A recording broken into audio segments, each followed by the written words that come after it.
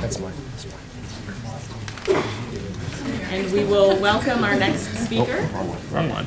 Who's got some presentation, maybe? It's there. Extra talk. Awesome.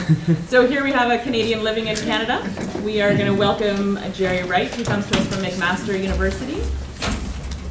Would you like me to take the coat? Good.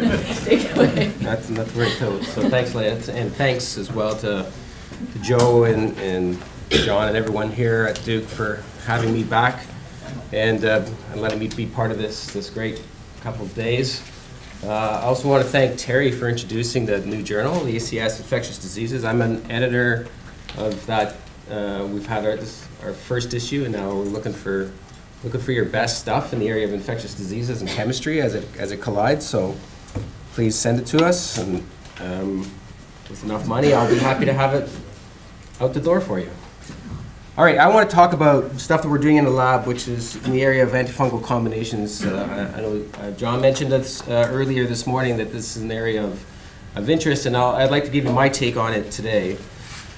So the reason why we're into this area in particular, not just in antifungals but in antibacterials as well, is this idea of chasing down single targets always results in resistance. Is one of the issues, and resistance is a significant issue in antibacterials and antifungals as well, of course, in antivirals and in antiparasitic agents. So when you're just after one target, you can end up with mutations, and mutations can often lead to resistance. And the same thing goes if you just have one compound. It's easy to pump it out, but it turns out that many antibiotics actually hit multiple targets, right? So my favorite example of this, of course, is penicillin.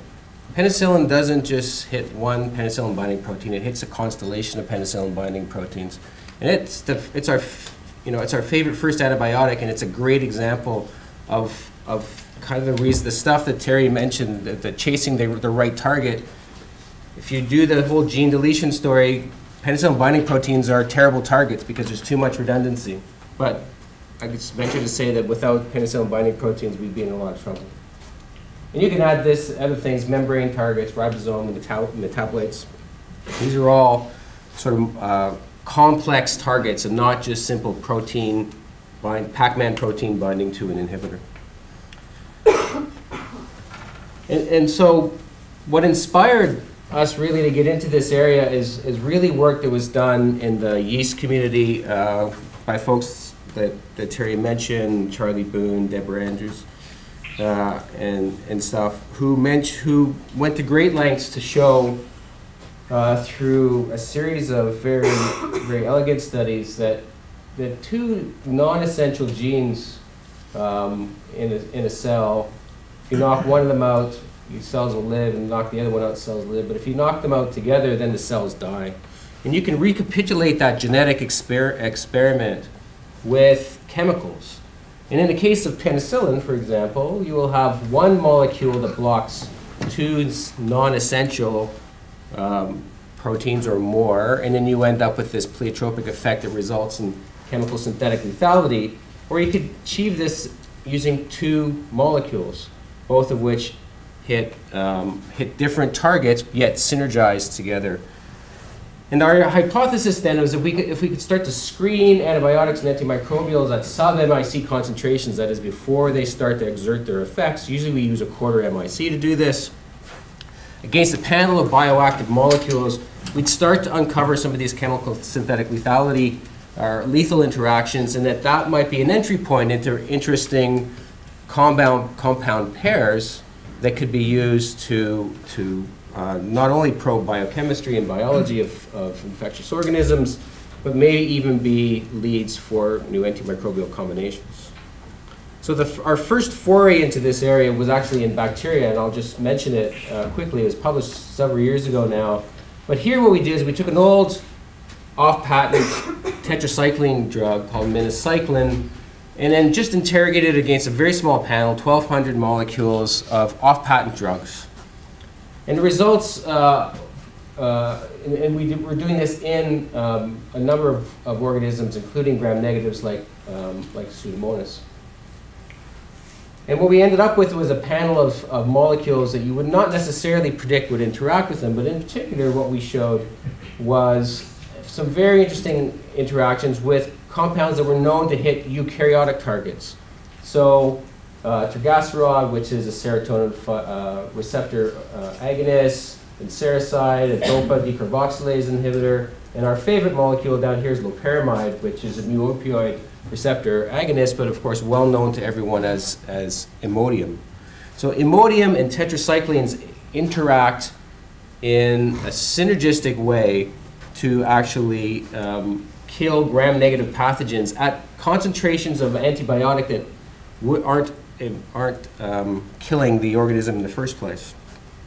We spent a lot of time on this and showed that we developed the mechanism of action. It turns out that loperamide inhibits the proton motive force, the electrical component in particular, and that has a synergistic effect with tetracyclines, so we can talk about it if you're interested in. But it's another great example of interrogating chemistry, bioactive chemistry. So these molecules that are off-patent drugs that bind to eukaryotic proteins, there's only so many ways you can fold up a protein. This is how I understand this. And so small molecules that bind other proteins in other organisms oftentimes can bind proteins in your favorite organism, perhaps without obvious phenotype, but they're actually having an interaction. And that's what we're uncovering here by using these combinations. So we moved this into the fungal realm as well. We did this work originally with Mike Tyers, and this is was a postdoc in my lab, Emma Griffith, and a graduate student in Mike Tyers' lab at the time, Michaela Spitzer, who's now a postdoc in my lab. And what they did is they took, again, the same similar library, this time against Cryptococcus, Gattii neoformans, Candida, and Saccharomyces, and looking this time for molecules that enhance the activity of fluconazole. Again, we're 1/4 of the MIC of fluconazole against a panel of compounds. Do we find any interesting interactions? And here's some of the hits that came out of it. The thing that I found really interesting about a lot of them, so one of them is sertraline, better known as Zoloft. This trifluopyrazines, a whole family of these. These are antipsychotics. Tamoxifen is one. Vasodilator over here, and interestingly a sphingolipid. So we're talking a lot about sphingolipids today, so a sphingolipid inhibitor called L-cycloserine. So trying to understand how these interactions are, what the mode of action of these interactions are actually pretty challenging, I will say. Here what we did is we took advantage of the Saccharomyces gene deletion sets as well as overexpression sets, but this is just gene deletion data, looking for concentrations of compound that gene deletions in the non-essential genes that enhance the activity of concentrations of these mixtures. And what we found is a whole bunch of genes that are involved in membrane integrity and membrane biogenesis. And so the mechanism of action exactly of how sertraline or Zoloft works to enhance the activity is a bit unknown, except that with fluconazole, it's definitely happening at the membrane. I'll also add that all of these compounds are cidal. So our triage was not only do you have to have synergy, but it also has to result in cell killing. And so that's how we triaged it down. We also were inspired by some of the work in Joe Heitman's group and really like the Galeria model. It's fantastic to do screens of small molecules, especially pairs of molecules together. And in these pairs of molecules, sertraline plus fluconazole results in protection over either single drugs or no drug at all. So I think that got us into the area of combinations in fungi. And so about 1.5 years ago, we decided we would set this up on a much larger scale. And so this is really a work in progress, and the stuff that I'm about to tell you. And there's no sort of big ta-da pipeline, but punchline. But Nicole Robbins, who's postdoc in my lab, well trained by Leah Cowan. I'm delighted to have her. And again, Michaela now is a postdoc. This time we have a library of about 5,000 bioactive compounds. These are off-patent drugs, some natural products, some molecules that were explored as potential drugs and then dropped for various reasons. And again, going after these bioactive compounds means that they have biological targets somehow. It's better, in my mind, than just screening random libraries of chemicals that don't necessarily have any activity. And the idea here is to screen against a large number of organisms. So SAC is great because it really helps us with mode of action studies. Pombe, Candida albicans, Cryptococcus, and we haven't done a full screen with Aspergillus yet, but we've looked at a number of the hits that came out of these screens. A little bit harder to do this work in high throughput with Aspergillus in our lab, but we're learning with the help of Don Shepard at McGill.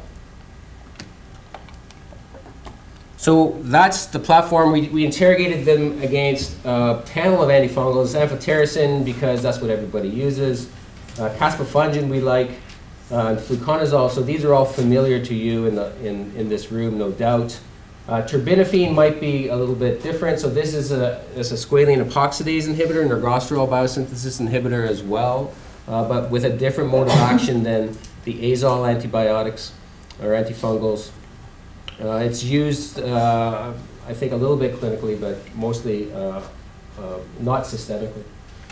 Benamil is a compound as well as saprodinil. These are both used in the agricultural sector. So if you're interested in antifungal agents that are biologically active, you need only look to the crop protection field. They have a whole raft of compounds. There's a real paucity of compounds in the clinic. There's a lot of compounds out there in the agricultural area, almost none of which we know the mode of action of. So that's what got us excited about it. Can we start to look at mode of action? Benamil is an exception. It's a tubulin inhibitor, but saprodinil, we don't know how it works. And so we decided to just do our matrix against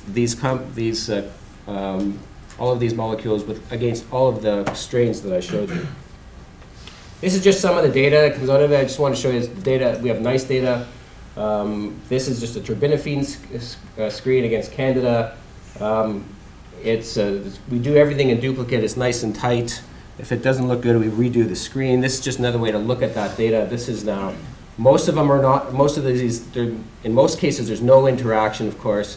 Some positive interactions, and that is there's enhanced growth in some cases. But this is the sort of money shot for us. Sorry. We're really interested in these guys over here that are molecules that are interacting with in this case, terbinafine in Candida. So this is the result of these of screens against these 4 strains. These are, you can't read any of this, but the whole point is this is just number of hits per screen against various compounds. Way too many hits to follow up. Again, this is screen 1/4 of the MIC of the compound against a single concentration, about 10 micromolar of these bioactive compounds.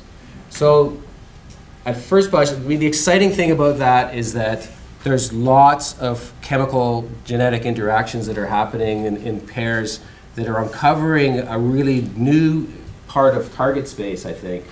The bad thing about that is there's too many hits, but we're going to find ways to triage these down. The next few slides are just an example of some of these networks. Again, you can't read this really well, but this is caspofungin, this is amphotericin, this is fluconazole up here, terbinafine, saprodinil, and benamil. And these blue dots are chemicals in which we see a positive interaction in the screen. So the interesting thing is that Candida and SAC look very similar. We have lots of interactions with caspofungin, some with amphotericin, very few with these other ones, other chemical interactions that result in cell death. Similar ones here. So, but this is now, look at this. This is Schizosaccharomyces pombe, a fission yeast, very distantly related to these other compounds. And it's a very different case here. Lots of interactions with fluconazole and saprodinil. Again, we don't know what the mode of action of saprodinil is, but there's lots of chemical interactions. Very few with amphotericin and caspofungin in comparison, to SAC or Candida. And this is Cryptococcus, and it's just a pushover when it comes for amphotericin, at least in this assay. But very few other interactions. And look at this is caspofungin. There's only one, and that is cyclosporin, which is well known. So we've rediscovered the wheel in this case. So this gives you another view of some of this data. And it's all, and we're all in the process of mining this right now. This is for amphotericin. It's another way of looking at it. These are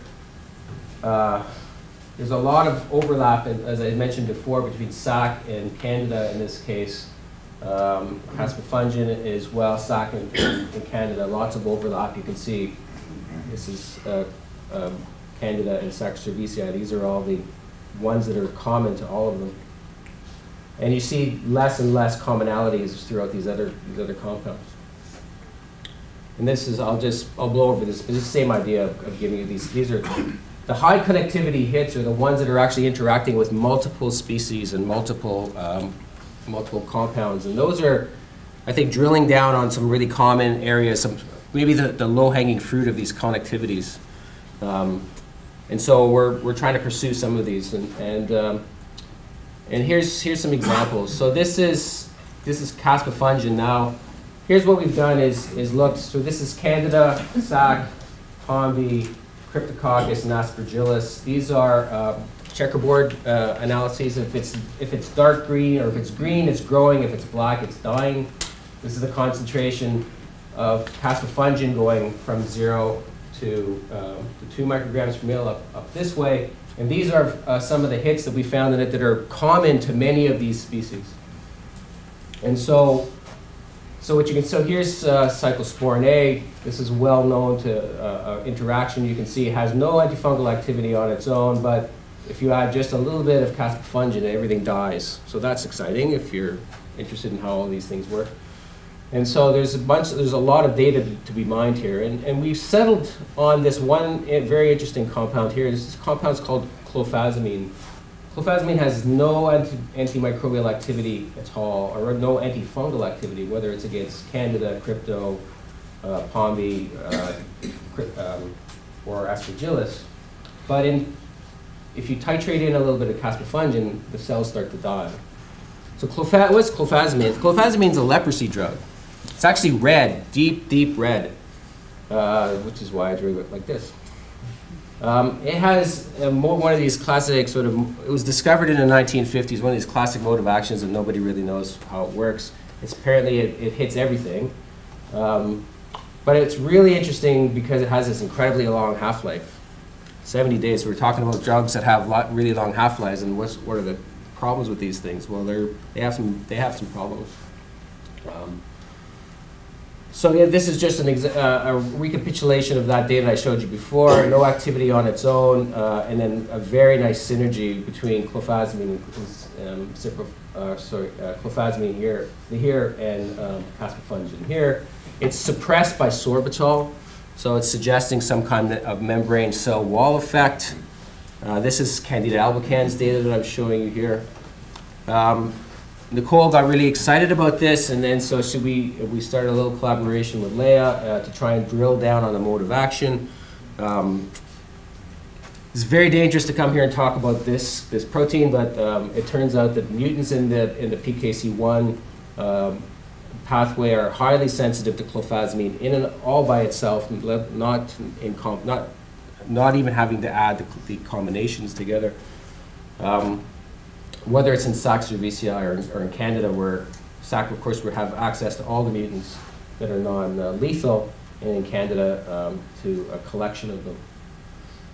And finally, just to give you some more molecular data, so that does activate the SLIT2 pathway of phosphorylation. As you can see here, this is just control, and clofazimine in and of itself activates this pathway. It probably has this connection, we think, to how cell wall is being inhibited. So we haven't finished all the data yet. We do have mutants that we are sequencing, because that's the way to do things, as Terry pointed out. And I don't have that data right now, but I'm pretty excited about this mountain of data that we now have. in terms of these chemical interactions. This is just one example of what we have. It's lots of room for people if you find your favorite compound in there that you want to be able to take it and run with it. I think what we're going to do is build a database and just send it out to the community. If they find something that they want, they can have it, because there's just way too much for us to do here. So I just want to tell you where things are going next. So all of those, pretty much all those molecules that we were working on are either commercially available, which is great, or synthetics, which is also commercially available. It's not, the Venn diagram is not perfect there, but when you're thinking, again, and I was inspired by what Terry just said, what kind of chemistry should we be focusing on to move this field forward? And we're working a lot with bacteria as well, and the tendency over the last 30 years has been to really focus on synthetics. But I think it's really the natural world where we've got most of our antibiotics in the first place. It's really the natural world that's figured this out, including compound pairs. And so we've gone back to that. So in my group, we've made a collection of actinomycetes in particular. It's heavily enriched in actinomycetes. It's about 10,000, which is nothing compared to what Merck has, but it's actually quite large for an academic group. It occupies lots of room in the freezers. Out of those, we've made about 7,000 extracts, and these are all been arrayed in 96 well deep well plates for screening, so we can screen your favorite target on it. And we can do combination assays, just like the one we did. And so one of them that we've just done is again using Cryptococcus. Can we sensitize Cryptococcus to caspofungin? And this is just a small portion of the library that was done about a year ago. And this is just some preliminary data to show you where this is taking us. Out of that, we looked at about 20 extracts, 10 of them easily reproduced. What we did is we excluded all the polyene producers, and you can easily tell this in an extract just by looking at their UV spectrum. The reason for this is that its synergy between caspofungin and amphotericin and other polyenes is really well known, so there's no sense in spending a lot of time isolating those. And out of that just a pilot screen, we ended up with about 4 of them. And then we found this molecule here. It's called butyrolactol A. Butyrolactol A was discovered about 25 years ago and reported only once, as far as I can tell. And it has a very interesting mode of action that we're actually following up on right now. But it does tell you that we have that there are synergizers in the natural world, and more screens like this might generate some more interesting molecules. And finally, I just want to touch briefly on just doing different kinds of screens. So we were very interested in just looking at what happens when you plate these fungal pathogens with these wild-type actinomycetes that we have growing in the lab, and can we find interesting things? And so look at this guy here. This is 2082, not terribly informative, but this is Candida and this is Cryptococcus. And if you go down and look over here, what's happening to the Candida? It's actually promoting hyphal growth, and this is just regular media. This is not spider media or anything. So we have lots of molecules that the molecule that's being secreted by this guy is doing something to Candida. We have molecules that kill one but not the other. Those are really interesting, or they change pigmentation. So we're pretty excited about these, just not necessarily looking for things that might be drugs, but just if you're really interested in how the physiology of these organisms can be changed by natural products. So we did pick one to look at a little bit more. So this guy here, 2288, doesn't seem to do very much to Candida, but it completely wipes out Cryptococcus. And so these two guys here, and this guy in particular, purified and characterized this molecule. This, so far, is the winner in my group. It's the largest molecule. The NMR for this thing will make you shudder. It's absolutely terrifying. Good thing is that these days you don't have to rely exclusively on analytical techniques to be able to figure out what your compound is. So we sequence the genome, identify the biosynthetic gene cluster. It's a massive one too, 150 kilobases worth of genes that are necessary to make that compound that we call ebomycin. And we figured out the biosynthetic gene cluster, and with that you could it really helps figure out the chemical structure, especially in areas where you might be a little bit confused. It's rapidly cidal with Cryptococcus, and we think it's working. So we've labeled it up. We've made it fluorescent. This is it over here, and it seems to be isolated mostly to membrane areas. In particular, it looks like when we drill down a little bit closer to the endoplasmic reticulum, and that's actually consistent with some of the mutants that we've been able to get in sequence the data that I'm not showing you now, as well as some haploinsufficiency data. So we think it's working at that level. The precise molecular target is hard to know. It might just be sitting in a membrane, but it's not a polyene. It's not working like amphotericin does at all. So our next steps in this area is we want to keep looking at all of this mountain of data that we have, and if anyone wants to join in, I'd be happy to share. In the short term, for Nicole's sake, she needs to figure out how clofazimine and caspofungin is working. We have been working with Joe to try and figure out how to do this in a mouse, and it turns out it doesn't work very well in mice, which is a shame. And it might be just the pharmacology they're too hard to match. And it's one of the challenges of combinations, right? So combinations depend on two compounds working together nicely inside an organism. So you can put them on a dish and they work perfectly fine because you're in complete control. But the minute that you have to get another organism involved in all of that complicated dance, it can go ugly fast. So I just want to finish and thank these guys who I think I talked all about them, and thank you for sticking it out to the last talk of the day. So happy to take any questions, or we can go next door now. Thanks.